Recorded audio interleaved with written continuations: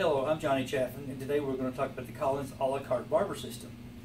Collins LaCarte barber system consists of 10 pieces that are mix and match. If you go to the catalog, first you pick out your anchor cabinet. The anchor cabinet, there's two different styles of anchor cabinets, and then from there you build the peripheral pieces to suit your needs in your barber shop.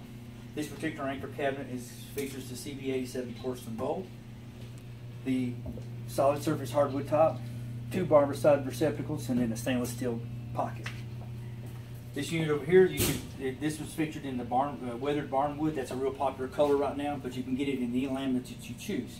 This one comes with two tilt-out drawers for storage and a trash can in here.